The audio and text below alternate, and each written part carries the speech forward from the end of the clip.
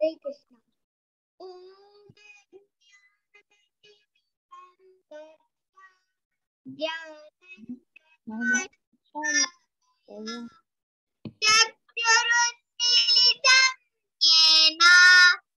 तस्मै श्री गुरवे नमः.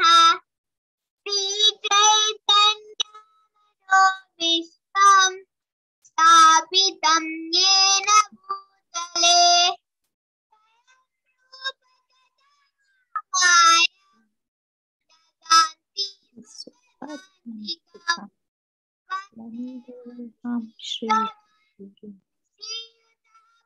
कमलं श्रीगुरुन् वैष्णवं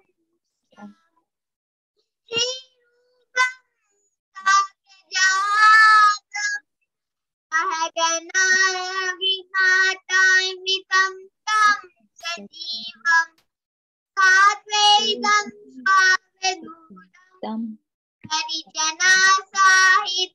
कृष्ण चैतन्यदेवं श्रीराधा कृष्णपादान् सहगना ललिता श्रीविशाखान्वितं च हे कृष्णा करुणा सिन्धो दीनबन्धो जगत्पते गोपीश गोपिका कान्ता राधा कान्ता नमोस्तुते सप्त काञ्चन गौराङ्गी राधे वृन्दावनेश्वरी वृषभानुसुते देवी प्रणमामि हरिप्रिये वाञ्छकल्पतरुभ्यश्च कृपा सिन्धुभैव च पतितानां पावनेभ्यो वैष्णवेभ्यो नमो नमः. जय श्री कृष्ण चैतन्य प्रभु नित्यानन्द श्री जगदाधारा श्रीवासादि भक्तवृन्द हरे कृष्ण कृष्ण कृष्ण हरे हरे हरे राम राम राम हरे हरे. ओम नमो भगवते वासुदेवाय. नमो भगवते वासुदेवाय. नमो भगवते वासुदेवाय. नारायणं नमस्कृत्य नरं चैव नरोत्तमं देवीं सरस्वतीं व्यासं ततो जयमुदीरयेत्. नस्तप्रायेषु नित्यं भागवत सेवया भगवत्युत्तमश्लोके भक्तिर्भवति नैष्टिकी. हरे कृष्ण. यथा ह्यवहितो वासुदेव दारुस्वेक स्वयोनिषु नानेव भाति विश्वात्मा भूतेषु च तथा. Hare Krishna. Thank you, Shashwin, for the wonderful Mangalacharan recital and reading the text. Hare Krishna, Prabhuji. Danvat Pranam. Please Hare accept Krishna. our humble obeisances, Prabhuji. Hare Krishna. Please accept my humble obeisances. All glories to Srila Prabhupada. Hare Krishna. Hare Krishna. Danvat Pranam from everybody in this group, Prabhuji, who have joined and are about to join, Prabhuji.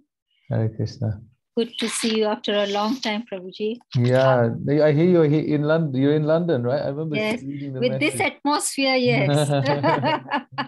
Cupboards give it away. The London cupboards. Yes, it's the London bedroom cupboards. When are you, library. How long are you here for? Prabhuji, for a month. Oh, great. Okay, so you're still here. And you're going to Belgium? You're going to go to... No, I'm going to Cambridge, Prabhuji, now, okay. next week. So I'll be there for a week. You'll be there for 1 week. Okay. After that, I'll be on leave as well. So I'll have more time. Right now I'm working from Oh, home. you're working. Okay. I'm working in Eldoret. My Oh, leave from starts home. from Okay. Friday evening. So I'm still Okay. working. Yes, and then you're going to Cambridge. Okay. Yes, I'm going to Cambridge for a week and then I'll be And you're free back. till Okay. the So let's 20th. meet maybe at the manor when you're back from Cambridge. It'll be nice. Yes, yes, Prabhuji. Yeah, I think that would be good. Thank you, Prabhuji. Great. Hare Krishna. Hare Krishna. So, Prabhuji, we have been reading the Srimad Bhagavatam. We are on Canto 1, Chapter 2. Chapter 2 is called The Divinity and Divine Service. And the text for today is text 32, Prabhuji. Prabhuji, before you came, we did the Manglacharan and we read the text once. Yeah. Great. And now we can hand over to you, Prabhuji. Okay. Thank you. Hare Krishna, everyone. Nice to be with all of you. Hopefully we have more of you during as the session carries on. Yes. It's really nice to be back with the devotees, the Eldoret group. I just went to India, so it was nice to go, and now we're back, and so we can be with you all again. So thank you very much. So we're reading text number 32 of chapter 2 of the first canto of Srimad Bhagavatam. And let's read so Sashwin read the Sanskrit, so I'll just read the translation and the purport, and then maybe we can have a little discussion. Translation: The Lord, as Supersoul, pervades all things, just as fire permeates wood, and so he appears to be of many varieties, though he is the absolute one without a second. Purport by His Divine Grace, A.C. Bhaktivedanta Swami Srila Prabhupada Ki Jai. Lord Vasudev, the Supreme Personality of Godhead, by one of his plenary parts, expands himself all over the material world, and his existence can be perceived even within the atomic energy. Matter, antimatter, proton, neutron, etc. are all different effects of the Paramatma feature of the Lord. As from wood, fire can be manifested, or as butter can be churned out of milk, so also the presence of the Lord as Paramatma can be felt by the process of legitimate hearing and chanting of the transcendental subjects, which are especially treated in the Vedic literatures like the Upanishads and Vedanta. Srimad Bhagavatam is the bona fide explanation of these Vedic literatures. The Lord can be realized through the oral reception of the transcendental message, and that is the only way to experience the transcendental subject. As fire is kindled from wood by another fire, the divine consciousness of man can similarly be kindled by another divine grace. His divine grace, the spiritual master, can kindle the spiritual fire from the wood-like living entity by imparting proper spiritual messages injected through the receptive ear. Therefore, one is required to approach the proper spiritual master with receptive ears only, and thus divine existence is gradually realized. The difference between animality and humanity lies in this process only. A human being can hear properly, whereas an animal cannot. Jai Namo Vishnu Padaya Krishna Prastaya Bhutale Srimati Bhakti Vedanta.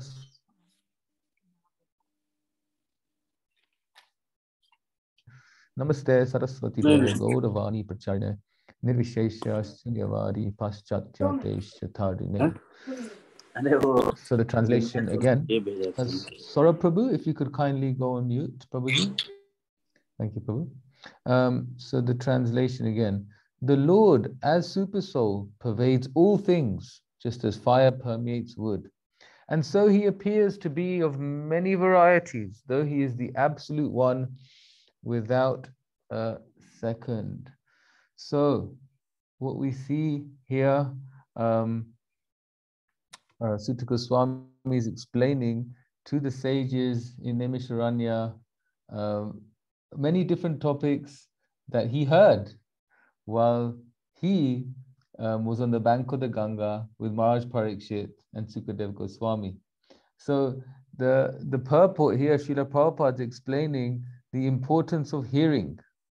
Approach the proper spiritual master with receptive ears only, and thus divine existence is gradually realized.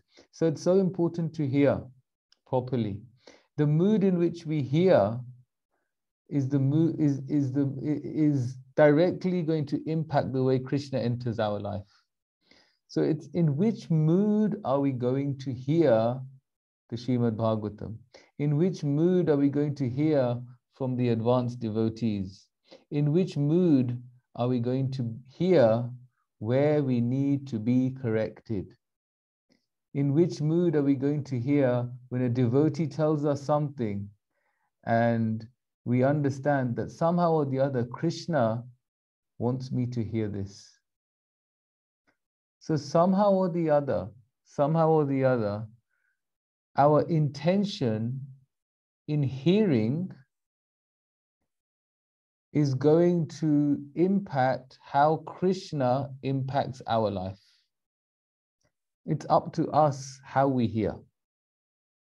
That is up to us. So sometimes it's like we can travel thousands of miles. Oh, such and such Maharaj is going to give a retreat, and he's going to do a 1-week seminar on such and such topic. So we get on the plane, we travel, we get there, we go to India or Kenya or London or America, wherever the Maharaj is, we want to go, and then we go there to hear, but then we're too tired, or then actually, we don't even make it to the class, even though we traveled thousands of miles sometimes to get somewhere to actually hear, but then it ends up becoming a holiday rather than a real process of connecting with Krishna through hearing. Why does this happen? Because Maya is very subtle.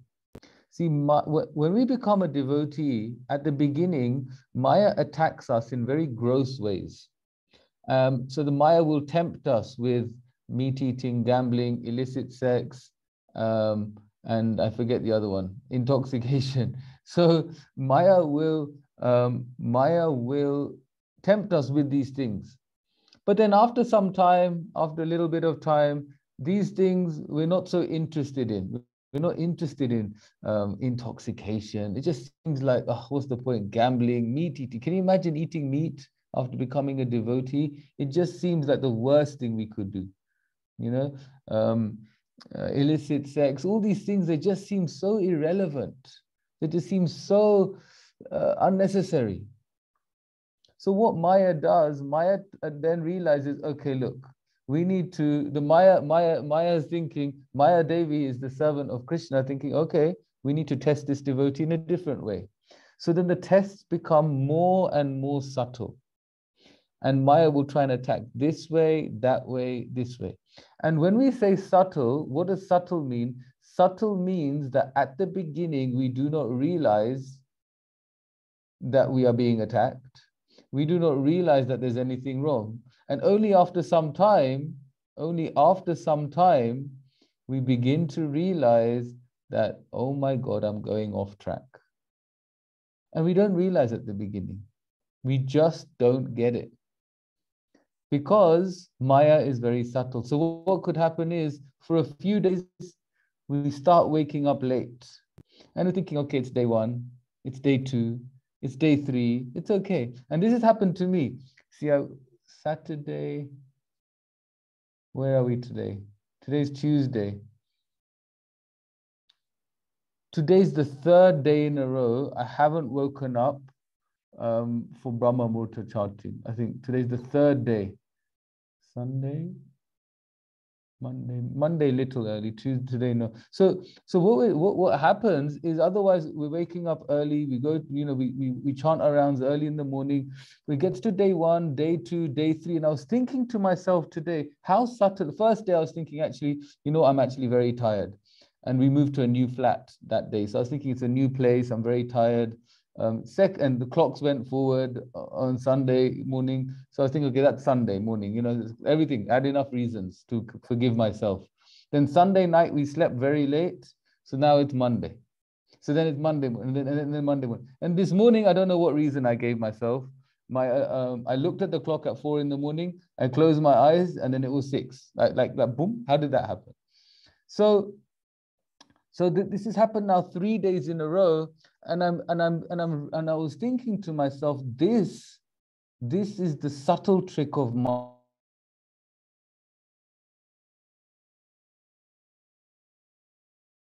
Actually, I'm beginning to think, I'm forgetting how nice. Is my connection okay? You can hear me? Prabhuji, we lost you for a minute.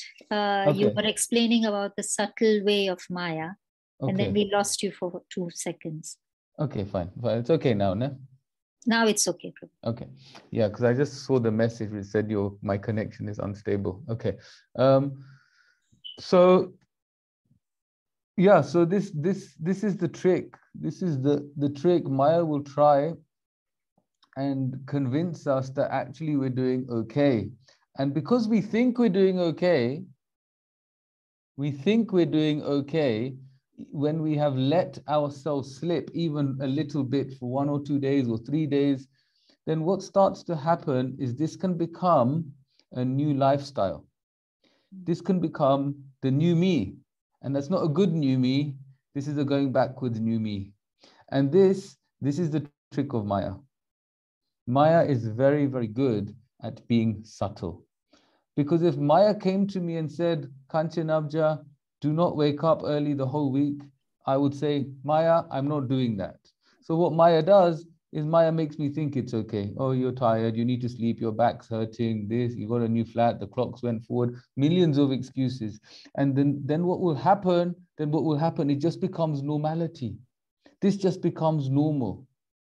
So what Prabhupada's explaining in the purple is that we must hear. And Prabhupada says that that we should hear spiritual messages through the receptive ear.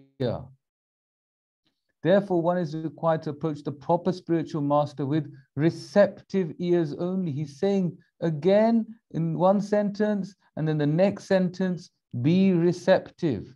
What does this mean? That if the spiritual master or an advanced devotee tells us, wake up early and chant the holy name, do not give excuses and be receptive. Because then we can have, so, oh Maharaj, I'm trying, but this, my back, my this, my family, this, that. But be receptive. And the more we are receptive and the more we say no to Maya, the more we are saying yes to Krishna. And actually, in this world, in the 21st century, we have got so much, we've got so much promotion of self-care. Don't we hear this now? We definitely in the West. I don't know how much it's happening in Kenya, but in the West, it's like self-care, look after yourself, well-being, headspace, mental health, look after your mental health. It's such a big thing. Is it promoted so much in Kenya, Mataji? Not so much. Thankfully, no. Thankfully, not. Not yet. Here in the West, it's such a big thing.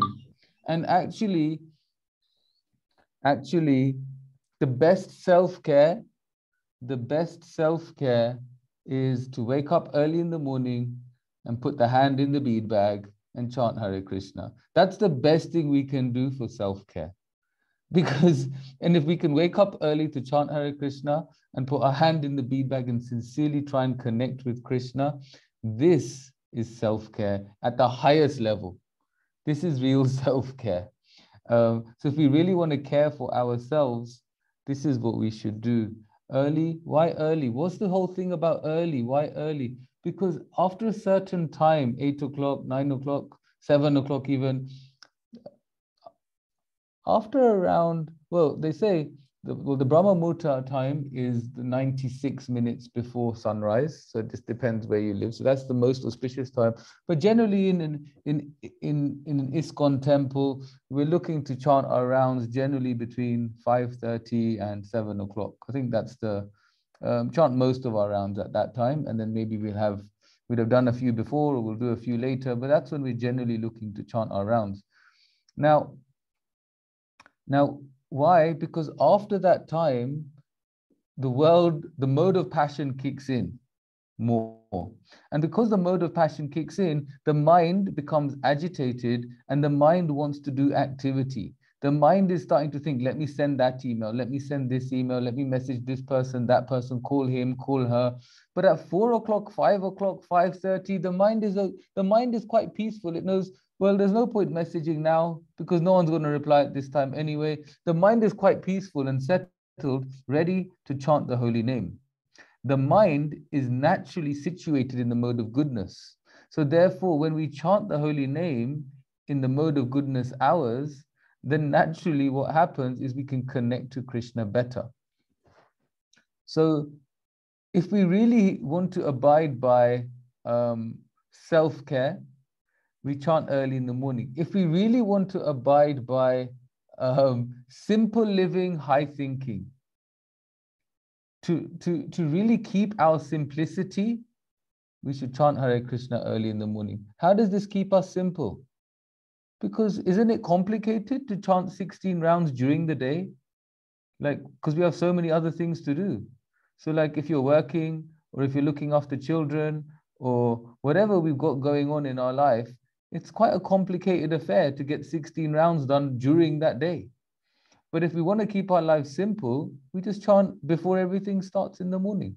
So in that way, we're actually doing simple living, high thinking. How is that high thinking? Because then in our spare time, our free time during the day, we can read Srimad Bhagavatam. We can read the Bhagavad Gita. And we don't have to think, oh, I've still got 14 rounds left, Prabhu. I've still got 11 rounds left, Prabhu. What's the time now? So in Kenya, it's now 8:20. And some of us might be thinking, I need to leave the call because I still have 7 rounds left, or I still have 5 rounds left. So if we chant our rounds nice early in the morning, then the rest of the day we are more receptive, like Prabhupada's saying here, to be receptive, we are more receptive to hearing. We'll make that time for hearing without feeling I need to go and finish my rounds. And also generally what happens during the day, we're so distracted, we are more likely to chant with our phone near us, we're more likely to do talking japa, or driving japa, chit-chat japa. There's so many different types of japa. Snick, snick, ram, ram, snick, snick, ram, ram, japa. So many different types. Speed japa, you know. But actually, if we wake up nice and early, then we can chant Hare Krishna. And by all means, as I've just admitted, I'm not preaching to all of you, I'm preaching to myself. This is day 3, bad day 3, third day in a row. So I'm hoping by speaking this today, Krishna will purify me and wake me up early tomorrow. Because there's nothing better than to connect with the Lord at that time. Early to bed, early to rise makes one healthy and wise. So if we want to be spiritually wise, we connect with Krishna at the right time. And here again, I mean, there's so many wonderful things, in this purport. But here, Prabhupada is saying the Lord can be realized through the oral reception of the transcendental message. And that is the only way to experience the transcendental subject. So we can realize Krishna. Again, he's using the word reception, oral reception. So Prabhupada is making it very clear in this purport that about our receptivity. So what else is it about receptivity? When we are chanting the holy name, sometimes we are in achiever mode. We want to achieve something. For example, I want to achieve attentive chanting. I want to achieve good hearing. I want to achieve Radha Krishna. We have this. Why? Because in the material world, we are forced to achieve. We are programmed from a young age to achieve good results at school, a good job, a good spouse, have a good family, have good children. And these are all part of our achievements. And what happens when we come to spiritual life, we bring our conditionings with us and start feeling we need to achieve Krishna. We need to achieve Krishna Prem. We need to achieve Goloka Vrindavan at the end of our life. But spiritual life isn't about becoming the achiever. Spiritual life is about becoming the receiver, not the achiever, the receiver. And what is the difference? The difference is when I'm chanting, I don't want to achieve Krishna, I want to receive Krishna. So what I want to do is just open up my heart and allow Krishna in my heart. I want to receive Krishna. When I'm reading Srimad Bhagavatam, I don't want to achieve knowledge of Krishna. I want to receive Krishna through the knowledge. When I'm associating with devotees, I want to receive Krishna through the devotees. And if we are ready to receive, we'll understand there's nothing to achieve. In this material world, it's all about receiving Krishna and having the fertile ground so that Krishna can be received.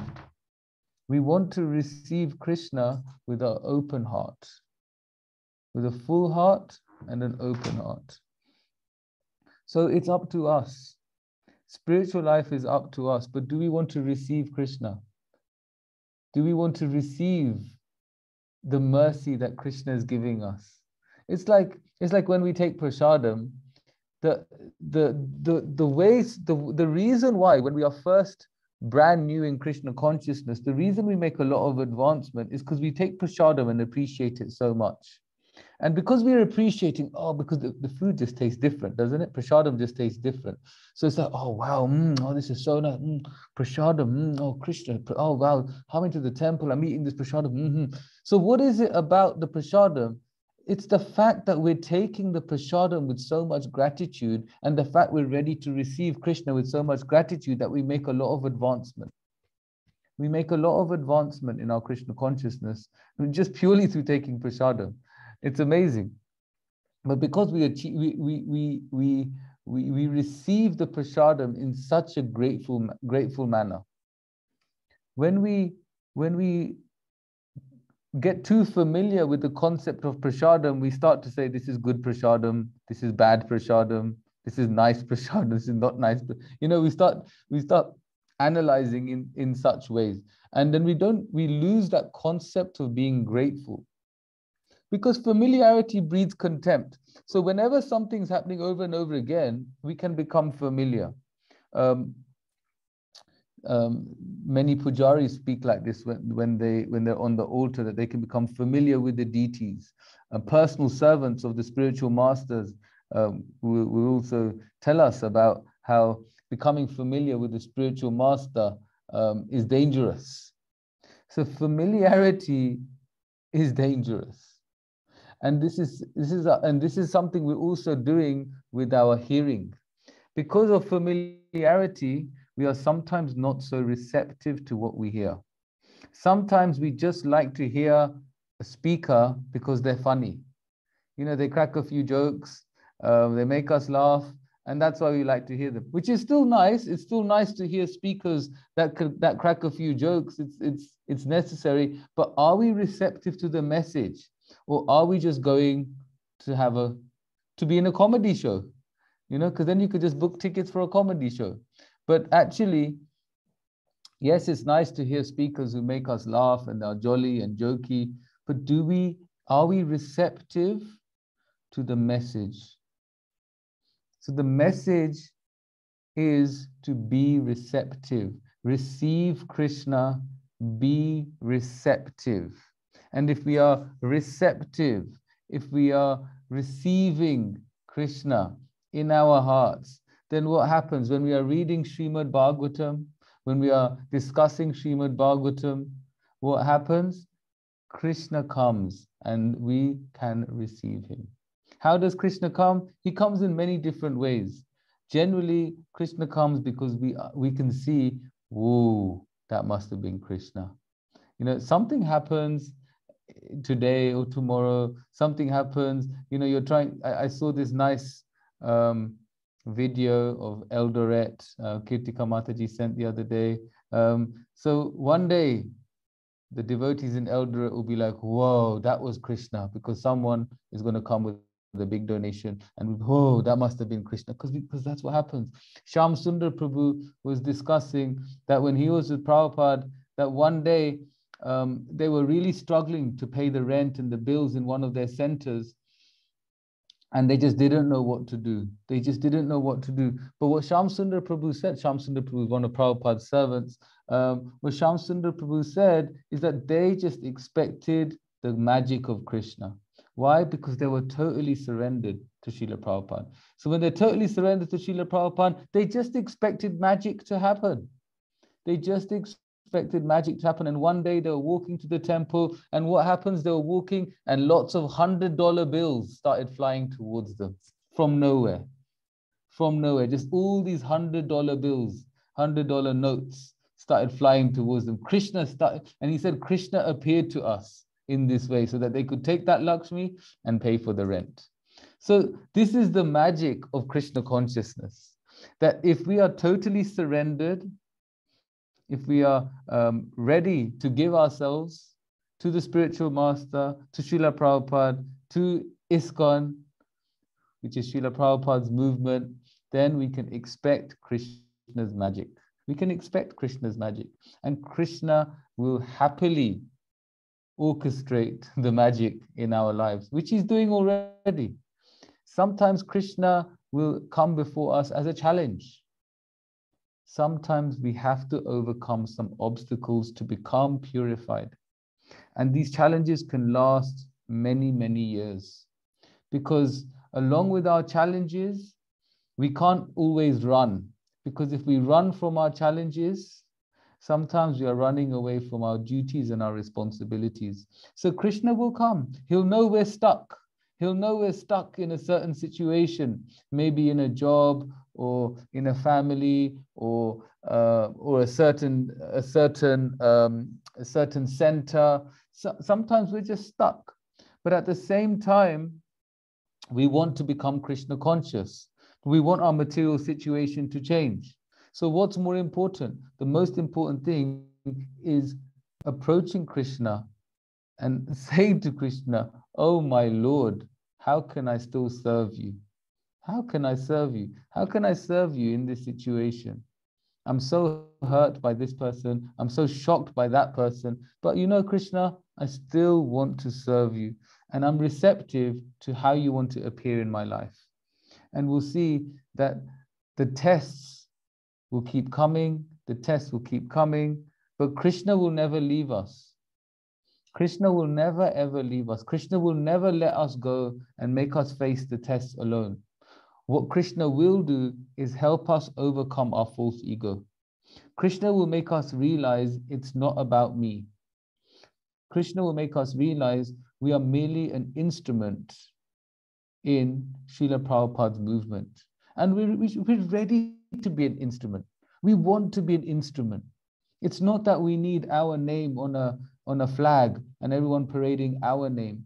No, can we just be an instrument to spread Lord Chaitanya's Sankirtan movement around the world and just be satisfied that we gave our life in that service, whether we're recognized or not? Who cares for some recognition? Actually, the most recognition we're going to get is when we're dead. So you won't even be there to hear it. The most nice things we hear about people is once they pass away, once they leave their body. So then the reality is we're not going to get to hear the most recognition we're ever going to get anyway. And what happens when we do get recognition? We'll always feel it's not enough. We'll always feel it's not enough. It's just never enough. If 10 people glorified you and one didn't, we'd wonder why that one person didn't. And the 10 people that did, it won't satisfy us. Because this is the nature of the material world. Dukhalayam ashashvatam. It's full of misery and happiness is very temporary. So this dukhalayam is there.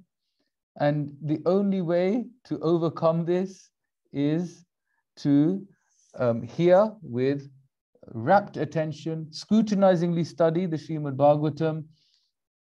Prabhupada says the difference between animality and humanity lies in this process only, this process of having receptive ears. A human being can hear properly, whereas an animal cannot. Prabhupada says this. So if we want to be different to an animal, hear properly. What does hear properly mean? Yes, when we attend a class, hear it and think about it, reflect on it, and apply it to our lives. When we read something, hear it, reflect, and apply. And that way we become person Bhagwat. We have the book Bhagwat, and then we have the person Bhagwat.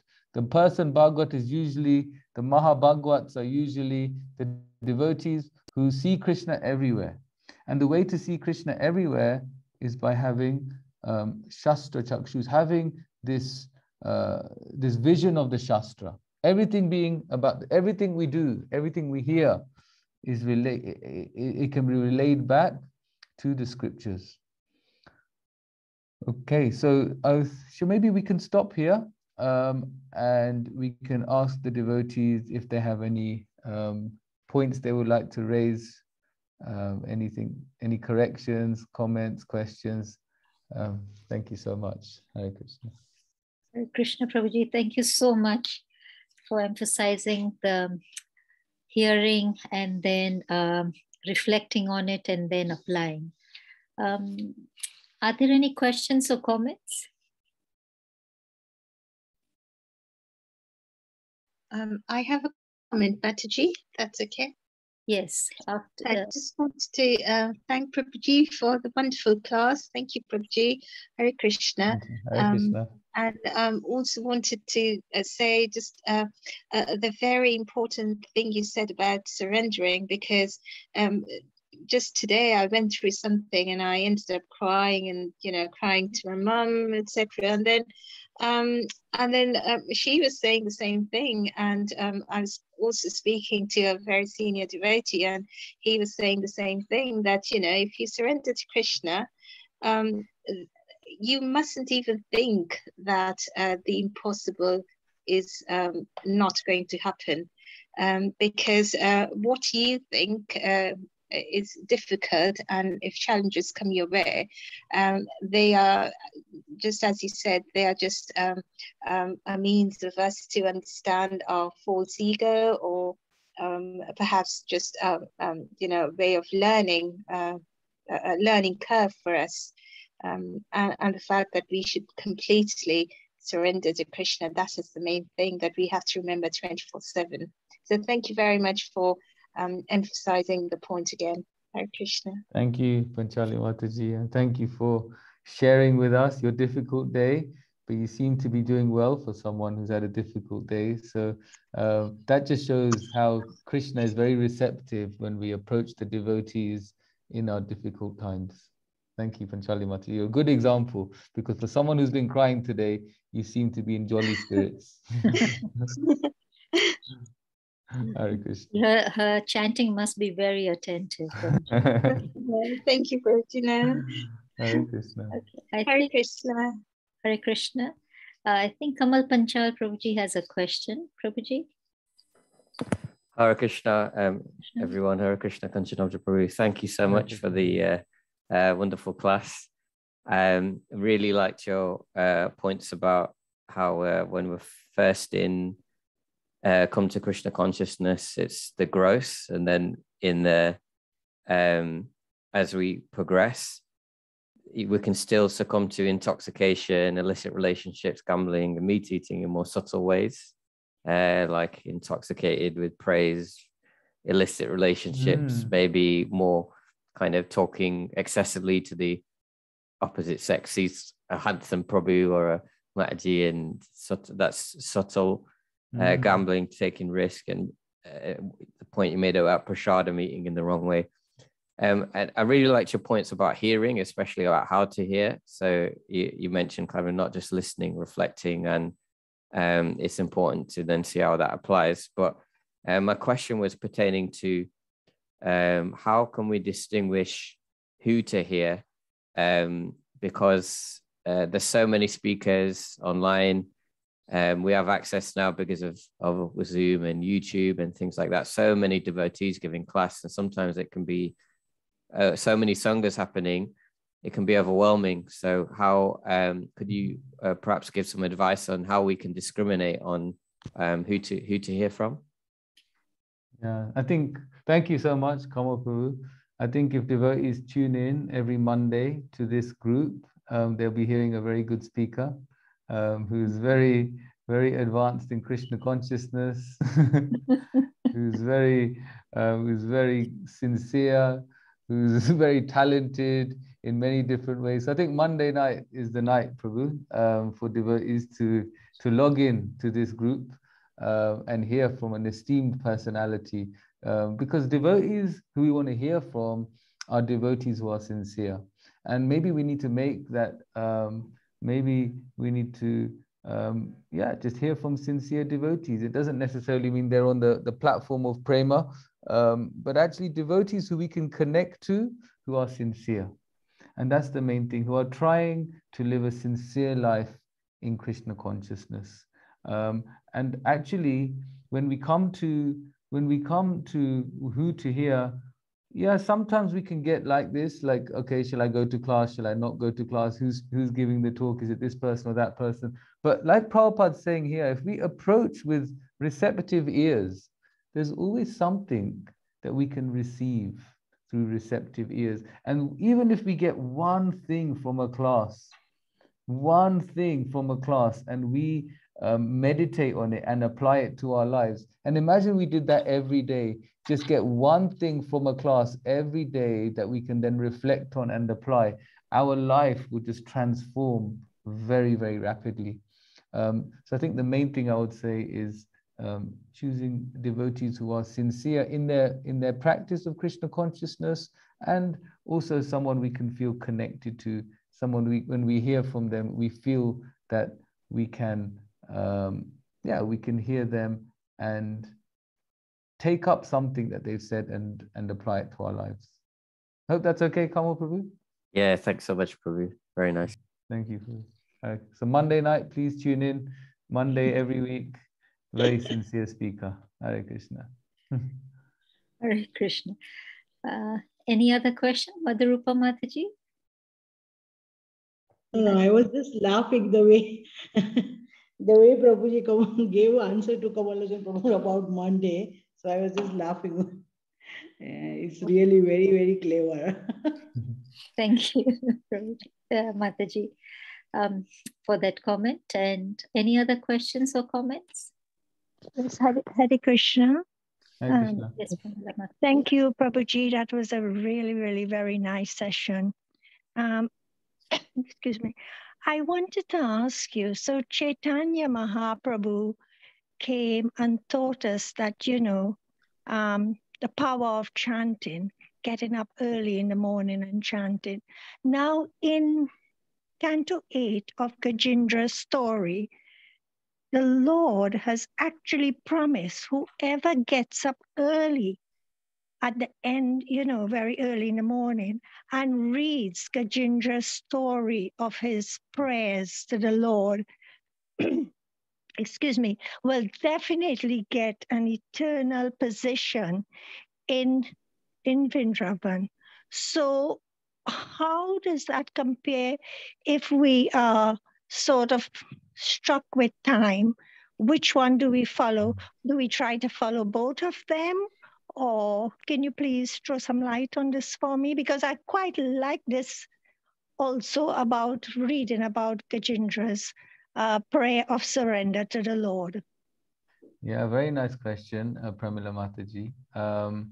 I think, you see, in the Bhagavatam is very nice that at the end of many different stories, the phala comes, the fruit of what we can achieve by what we can gain by reading the stories or hearing the story. I feel that if we read Gajendra's story early in the morning every day, and how Gajendra's prayers of surrender every day, you'll be no one will need to tell you to chant the holy name. The inspiration from within your heart will get you to chant the holy name. So I think it's great. If we find inspiration to be Krishna conscious early in the morning, even if it's through reading, wake up early and read. And what will happen next is we'll want to chant. So find, it's very individual and unique, but it's very important that we find our personal inspiration in Krishna consciousness. And we find that this is something that I love doing in my spiritual life. And we wake up early to do what we love doing in our spiritual life, all the other things will come naturally also. So if we love to chant early in the morning, wake up early and chant, we'll feel like reading. If we wake up early to read early in the morning, wake up early to read, then you'll feel like chanting. Because Krishna consciousness is a relationship with Krishna. So when we are waking up early to connect with Krishna, Krishna reciprocates and inspires us from within the heart what to do next. Is that okay, Pramila Mataji? Yes, thank you so much, Prabhuji, because I do feel that. I feel, well, okay, I'm really keen on reading Gajendra's story, but I feel I follow that up during the day with my chanting, doing my chores and all of that, you know. Hopefully, Krishna will give me the strength and energy to get up a bit earlier still so that I can complete both of them. I hope so. Thank you. I think he already is, but yes, thank you so much, Pramila Mataji. Hare Krishna. Hare Krishna. Hare Krishna. Arya Govindas, Prabhuji, and then Vishaka Mataji. Hare Krishna. Thank you for the wonderful class on the importance of hearing, and then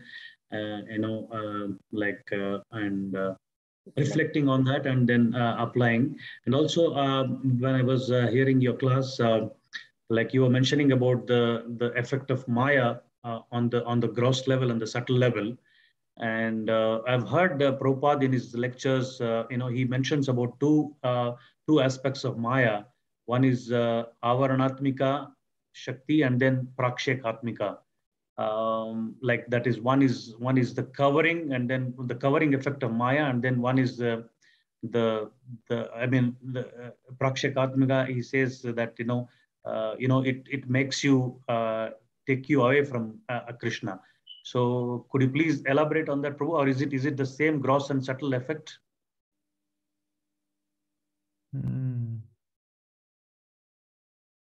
Can you just repeat the last bit? Prabhupada said the two things, Prabhu, the Prakshekatmika and? Avaranatmika, Prabhu. Avaranatmika and Prakshekatmika. And what did he say about them?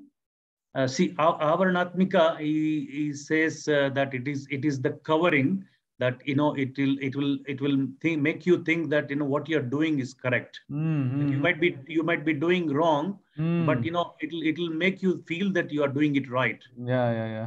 Okay. And then you might feel that you might want to go to the temple at morning. The next level is you might want to you are attracted to Krishna, and then you want to go early to the temple, get up early in the morning. But it says no. What is the use? Just stay. I mean, as you are saying, sleeping. So these two aspects of Maya keeps on convincing us that one is when we are in the material modes, that when we are materially affected, then we are covered. Anyway, I mean most of the people are covered, that they don't know the real identity of themselves, and then they're really covered by Maya. And then Prakshekatmika is the one which is which affects probably devotees, that when they want to do something, it says just it's okay, it's okay to not to do it. So it basically Maya wants only the cream to come to the higher levels. Okay, yeah, I understand now. Thank you so much, Arya Govinda Prabhu. I think the thing with Maya is very individual. And because Maya attacks us personally, why does Maya attack us personally? Maya attacks us personally because she's working for Krishna personally, to make sure we are all on track, like you said, to just kind of strengthen us. In one sense, it's to strengthen us. It said actually that Maya is a stumbling block for non-devotees, but Maya is a stepping stone for devotees.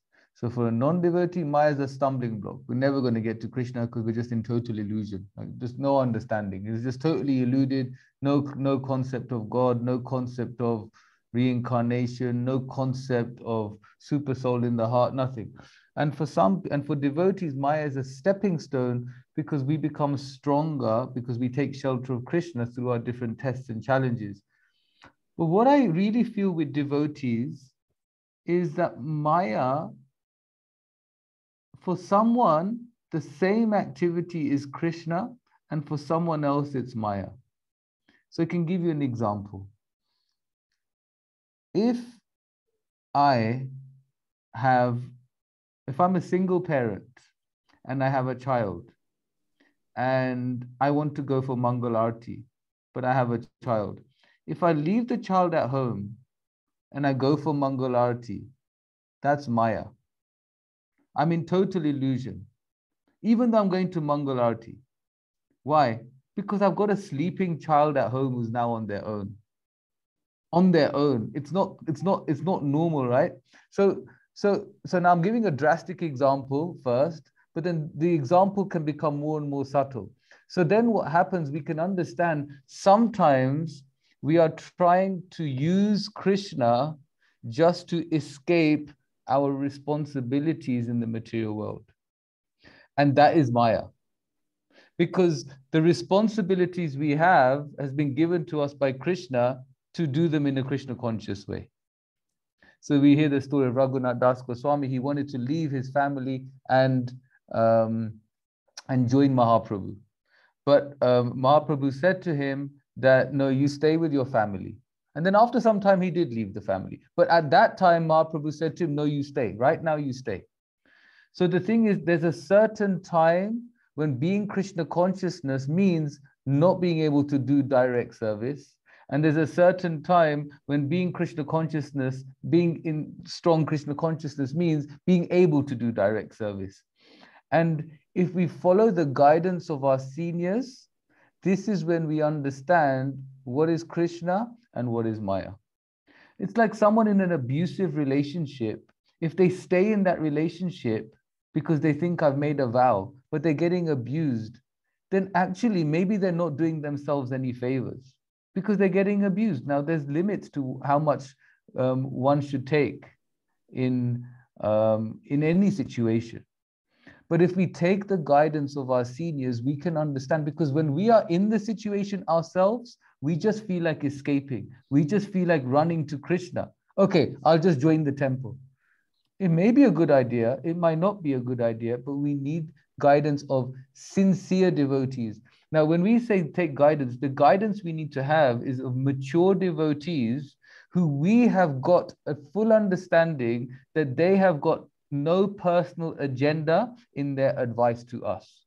So if we approach a devotee who is recruiting new devotees for their project, and you can see that this devotee may not really care about us, but they're just recruiting whoever it is, just come, we need people, then maybe that person might not be. I'm not saying we know, I'm not saying these people we know we're in a certain, but what I'm trying to say is that if we can see this, that's not the right person to approach, because then what's happening? We are approaching them because we know the answer they're going to give. We're approaching them because we know the answer they will give is, yes, just join up. Don't worry about your family. Don't worry about your responsibilities. Just come. So what's really important is we approach devotees who have our 110% genuine good wishes at heart. They want what's best for us. And approach maybe more than one mature devotee, maybe approach 2 or 3 mature devotees about our situation. And then we can come to an understanding, what is Krishna and what is Maya? Where do I find Krishna in this, and where am I entering into deeper illusion? Because some situations are so intricate. Someone in an abusive relationship who's got young children might think my dharma is to stay. But sometimes but actually that person, the best thing for that person might be give that person some space, let them understand that they can't abuse you. Now, I'm not saying this is not a blanket answer for anyone in a difficult relationship. This is an answer, gives us an example, but this needs to be discussed in detail, intricately, with mature devotees who genuinely only care about our well-being. No other agenda, nothing about themselves, nothing about anything except our own agenda.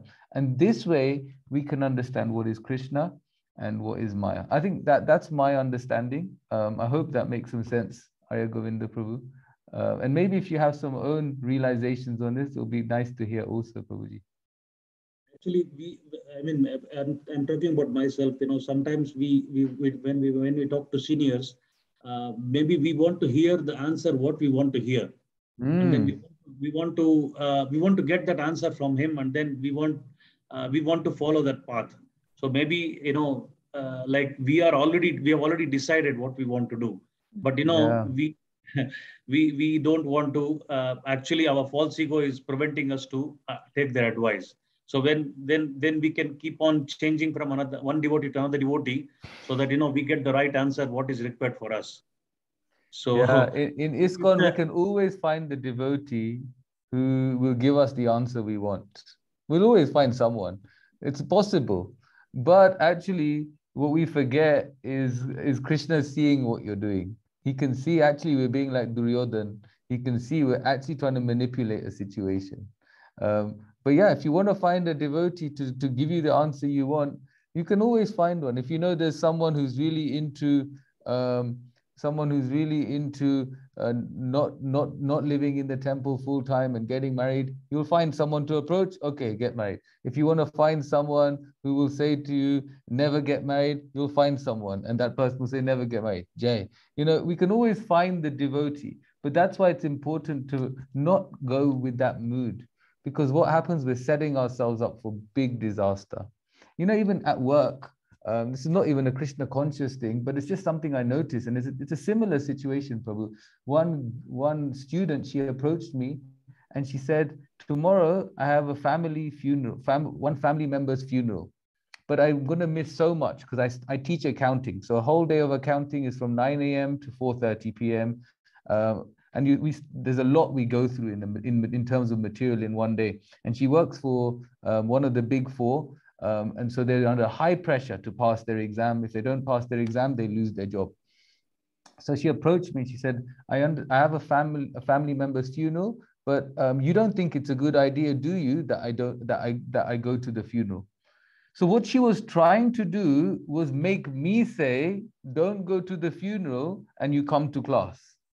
She was and so she was, the way she asked the question was basically trying to put it in my mouth that, yeah, actually you shouldn't go to the funeral. So, and then I carried on. Then I said, actually, I'd never tell someone not to go to a funeral. And she said, yeah, but you think it's not a good idea, right? So again, you think. And I said to her again, I don't want you to regret in a few weeks' time, a few months' time, when all this is settled, that you look back and say, why didn't I go to this funeral? So I said, you have to make your own decision. But what I said is not part of the topic we're discussing. What we're discussing is the mood of inquiry. And if the mood of inquiry is, I've already got the answer and I just want a devotee to rubber stamp it for me, give me the visa to do what the hell I want, then we'll find someone to give you the visa. But the problem is that the stamp is not strong enough to take us to Goloka Vrindavan. You see, if we want the strong stamp, we have to have receptive ears and be ready to hear what we need to change. Once I went to a devotee, one senior devotee, and I started complaining about my wife. Hopefully no one tells her. I started complaining about my wife and just telling him, this happened, that happened. And he asked me what I did. And he said to me, actually, you were wrong there. I was like, oh, he's like, tomorrow you should take flowers for your wife and say sorry. I was like, oh my God, I wanted to complain and now I'm taking flowers, So this is the thing. When we approach devotees, we should be ready to hear, have receptive ears, and with receptive ears, be ready to change. And this is how we are choosing Krishna over Maya. This is how we're doing. And yeah, we can always find a devotee to sanction what we want. I think I spent my first few years in Krishna consciousness doing this, just hopping from one to another. And then I realized, actually, this isn't the way to practice spiritual life. And sometimes I remember when I wanted to take initiation, so in 2010, I wanted to take initiation. And my initiation, so my Guru Maharaj was coming to London, he came to London in July. And my mentor, he said, I don't think you're quite ready. You should wait some time. And I was thinking, but March is coming. I've been aspiring.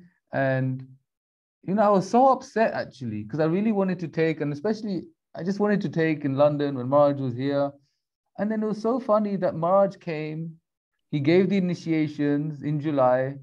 I didn't get to take. I was so upset that I just couldn't even bear to be in London. So I went to Manchester for book distribution. Just so I needed to be out of the town even. I thought if I'm here, I'll have to go. And if I go, I'll see everyone, all my friends taking initiation, and I couldn't take. And I thought I'd get upset. So then I went to Manchester.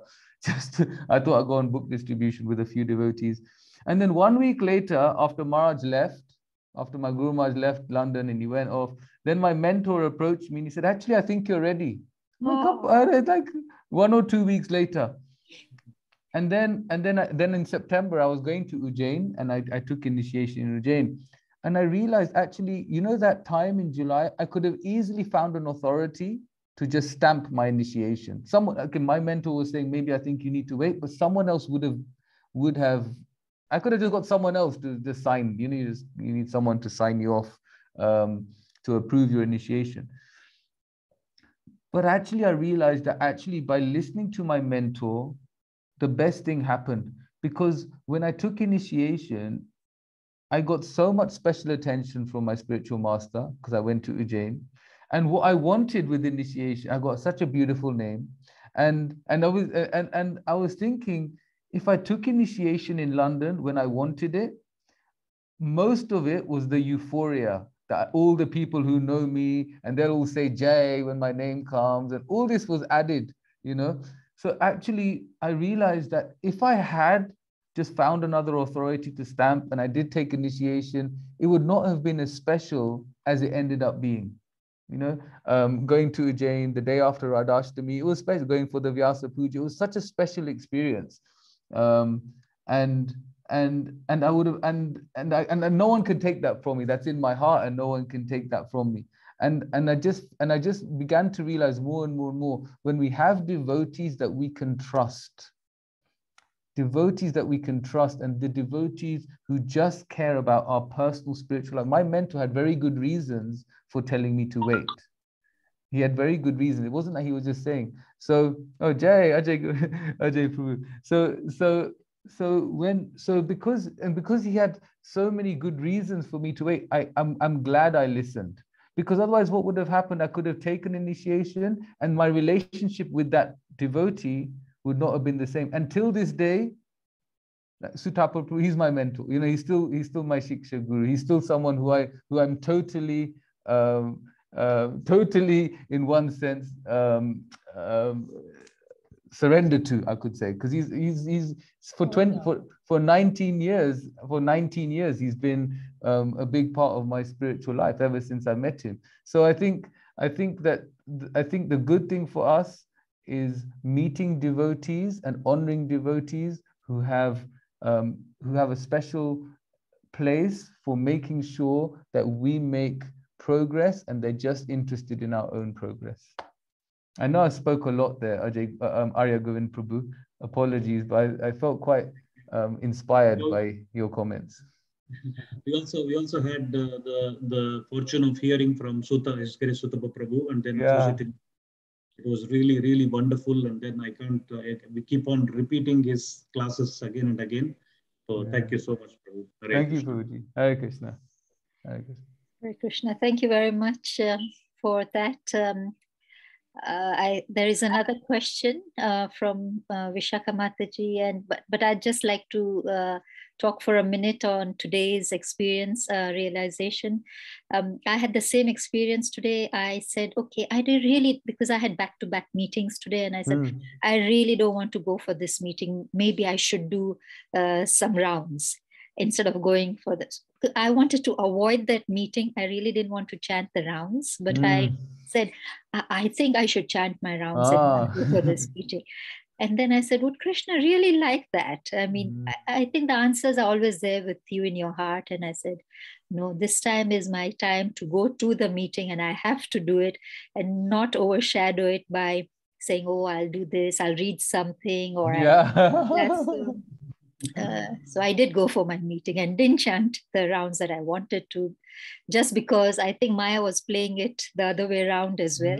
It can happen. Sometimes for one person it's Krishna, for the other person it's Maya, and it's the same thing, but it's different for a different person. So we have to be very careful. Thank you. These things happen all the time to me, Kirtika Mataji. I'm glad you shared that. Okay, Vishaka Mataji, sorry, your hand is up since a long time. No, that's okay. Hare Krishna. It's just a little question. Premila Mataji mentioned about the prayers and chanting like in the morning. So my question is, we do have lots of recommendations in Bhagavatam. Read these prayers and read that prayers. So, sometimes it can be a bit overwhelming. What exactly should you really be doing? I understand that chanting is the main thing we should focus on. So you can just sort of clarify a bit more on that. Yeah, thank you, Vishaka Mataji. I think with this and something we just mentioned also is that we find our inspiration. Some devotees are really like Tulsi Maharani and they're so dedicated to her. Some devotees really like Lord Nrsimhadev, and they're really inspired by Lord Nrsimhadev. Different devotees have different unique likes and dislikes. So similarly, even when it comes to what should we be doing, there's so many prayers in the Bhagavatam, find the prayers that inspire us. What is it that inspires? What is it that we can connect to? What prayers do we connect to? And if we find prayers that we connect to, then naturally we will feel inspired. And through these prayers, we'll feel like chanting. Through these prayers, we'll feel like chanting. So reciting the prayers of the acharyas like Narottam Das Thakur or Bhaktivinoda Thakur, they are so powerful. They are so, so powerful. Reciting prayers from the Srimad Bhagavatam, so powerful. But like we said, we can't do everything. We can't physically manage everything. So we find our inspiration and go with that. Because spiritual life is about taste.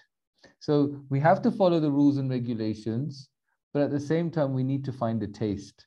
So we follow the rules and regulations in terms of we chant our 16 rounds, we follow the 4 regulative principles, and then we have to follow our inspiration. Which devotees should we associate with? Who inspires me to devote myself to Krishna more? Which prayers inspire me to chant better? These are very personal, and this is why when we hear Krishna consciousness is the science of self-realization, part of self-realization is realizing what the self likes, what the self has taste for. And when we realize what the self likes and has taste for, then we devote ourselves to that. So we can see that if we devote ourselves, some devotees are really like going on prasadam distribution, and they find a taste in that. Some devotees love going on book distribution. They find a taste. Some devotees love worshipping the Archa Vigraha, the deity at the temple, and they just immerse themselves. Whichever type of taste of spiritual depth that we absorb ourselves in, Krishna will reciprocate accordingly. So even with the prayers, we can find the prayers that inspire us. Don't get caught up in, I need to read this one. Oh no, now I have to read this one. Oh no, and then it becomes, what can I read to achieve Krishna? But remember, it's not about being the achiever, it's about being the receiver. So look for the prayers that will allow you to receive Krishna in a wholehearted way, because that's what we're aiming for. We're aiming for a loving, deep connection with Krishna. We're not looking to achieve Krishna. We're longing to receive Krishna in our hearts. Does that make sense, Vishaka Mataji? Yes, please. Thank you. Thanks. Thank you. Hare Krishna. Hare Krishna, we've exhausted our time. Are there any other questions or comments? Just a very quick comment on that wonderful question and answer by Vishaka Mataji. I came across something recently, which was, I was hearing a class and someone asked the question, how to advance quickly. And an ancient technique is by Bhaktivinoda Thakur, and even it's mentioned in the Brihad Bhagavatam Rita, Parikshit Maharaj even used to do this, was the verses that they really speak to us, write them down and put them in a book somewhere and reflect on them, and then recite those verses regularly, the verses that really speak to us. So Bhaktivinoda Thakur used to do this, Parikshit Maharaj, and that's one way which is recommended to advance fast and is in line with what Kanchanajba Prabhu just said. Brilliant. Thank you, Kamal Prabhu. Very nice. Find the verses that speak to us, write them down, and meditate on them. Wherever we find Krishna, through the verses, through whatever we do, just find Krishna. Carve Krishna out of our life. Thank you, Kamal Prabhu. Thank you very much. Are there any other questions or comments? Are you going? Yes. Hare Krishna, Mataji. I just want to finally quickly, there was the one quote by my Guru Maharaj, it's His Holiness Jayapata Goswami Maharaj. I would just like to read that, and I posted it on the Srimad Bhagavatam group also. It says that devotee can actually taste the real nectar of love of Krishna only when his energy is not being diverted anywhere else. Thank you. It was inspiring, so I just thought of sharing it. Thank you. Thank you, Prabhu. Thank you. I go in the flow. Hare Krishna. Hare Krishna. Thank you. Yes, Prabhuji. We all read it today, and we have been meditating on it. Thank you very much for sending that quote. Okay, so we go to the closing of the session. Since there are no more questions and comments and we've exhausted our time, I hand over to Prahlad Prabhu. Prahlad Prabhu. Hare Krishna. Haribol. First, I would like to thank His Grace Kanchanajba Das Prabhu for giving us this wonderful class concerning the Bhagavatam. I'm very happy that this was a very interactive session with many people asking questions, and of course, Kanchanajba Prabhu answering them. I always find it beneficial whenever, even though I don't have a question, but someone else will have a question, and then it will answer something that was never there, but is helpful in the future. So thank you everyone for making it as interactive as possible. And thank you Kanchanajba Prabhu for answering our questions and taking some time out of probably your busy schedule and taking us through the Bhagavatam. So on behalf of ISKCON Eldoret, we would like to thank you. So I would like to kindly request all the devotees assembled, kindly unmute yourselves and let's chant the Hare Krishna Maha Mantra once for His Grace Kanchanajba Das Prabhu. Hare Krishna, Hare Krishna, Krishna Krishna, Hare Hare, Hare Rama, Rama Rama, Hare Hare. Kalpa Tarubhishta, Sindhuvevacha, Titanam Pavanebhyo, Vaishnavebhyo Namo Namaha. Srila Prabhupada ki Grace Kanchanajba Das Prabhu ki Jai. ISKCON Eldoret ki Jai. ISKCON Eldoret ki Jai. Hare Krishna. Radha Shambhadra ki Hare Krishna. Hare Krishna. Hare Krishna. Thank you, Prabhuji. Thank you.